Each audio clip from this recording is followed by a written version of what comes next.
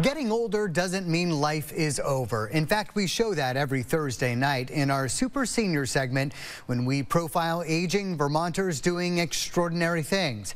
And Rachel Hellman at 7 Days, you and your colleagues also found some amazing Vermonters staying on the job, finding new outlets for their passions, and living longer, healthier lives. Which ones stand out most to you? Yeah, we had such a wonderful and wide variety of seniors that we ended up profiling. But some of the more subtle ones really stood out to me. We had an 85-year-old truck driver who's still going strong, and that to me is an amazing feat.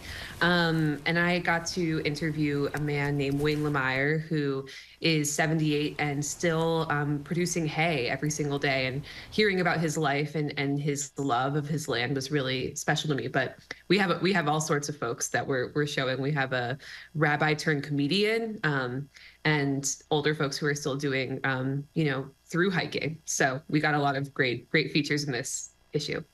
How many people did you profile and why? What sparked your interest in finding these 7 boundary-pushing seniors, if you will?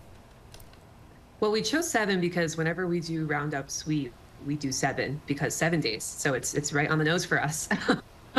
And the reason that we did this feature is it's part of our year-long series we're doing on Vermont's aging population. So we've already produced a few stories that kind of look at how our entire state is changing as a result of the increasing number of folks who are entering old age. We're going to be one of the oldest states in the country in a few short years. And there's so many ways that our culture and landscape is shifting as a result. And one of the ways is that people are working into old age and doing interesting things and living full lives.